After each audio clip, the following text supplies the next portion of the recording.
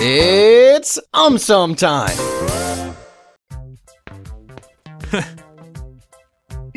Oh. Can cockroaches live without their heads? Easy peasy! No way! What are these? Mini brains called ganglia.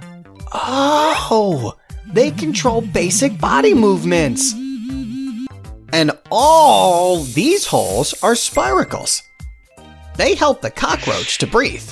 Whoa! That means it can breathe without a head.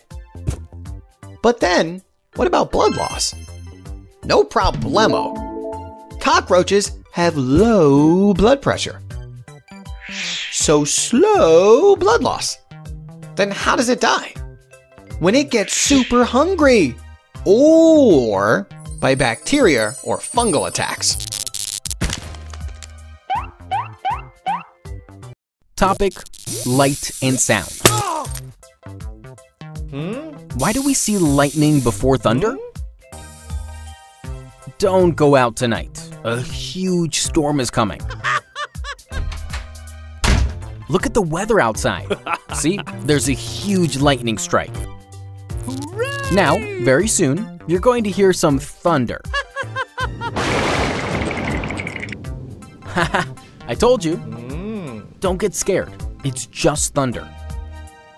Do you know why you saw the lightning before you heard the thunder? I will tell you.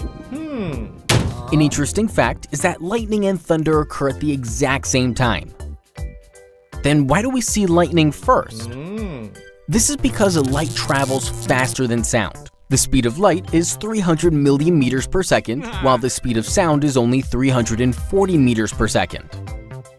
Thus, the light from the lightning travels much faster to our eyes.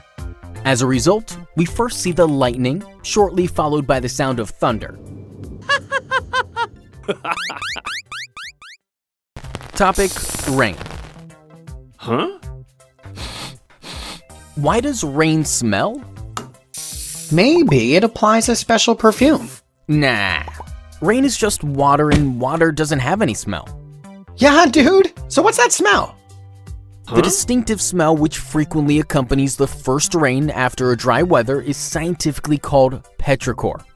It basically comes from plants and bacteria called actinomycetes, which live in the soil. Now, during a long dry spell, the plants release oils into the soil to block other seeds from germinating, thus reducing competition for water. Oh. Whereas, the actinomycetes produce a chemical called geosmin.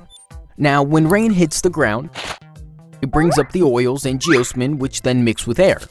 The combination of this geosmin along with the plant oils form the smell which we receive after the rain. What is a stroke? It is a new style of haircut. No. Through a complex system of arteries, our brain gets a continuous supply of oxygen and nutrients with the help of blood. The cells of our brain alone use more than 20% of oxygen in our blood. Hence, if the blood doesn't reach the brain cells, they can begin to die, thus giving us a stroke. The most common stroke is ischemic stroke. Ischemic strokes occur when the arteries supplying blood to the brain get blocked. Like the roads get blocked in a traffic jam, right? Indeed. Due to bad lifestyle choices and stress, fats and cholesterol gradually start building up in the arteries and thus narrow them. If this buildup ruptures, a clot may form blocking the complete artery. As a result, the brain cells begin to die due to lack of oxygen and nutrients, thus giving us an ischemic stroke.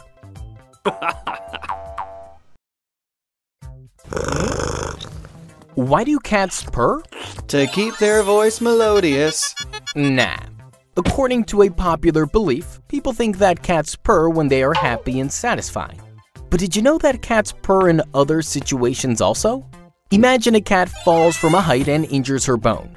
In such a situation also, the cat starts purring to heal her bones. Purring? To heal the bones? But how's that possible? It is found that exposure to frequencies between 20 Hz and 50 Hz builds bone density, and the frequency of a cat's purr falls within the range of 25 Hz to 150 Hz. So, it is possible that a cat who has injured her bone might be purring to build bone density and thus promote healing. Whoa, that's awesome, dude! In addition to this, cats also purr when they are stressed or feeling very hungry.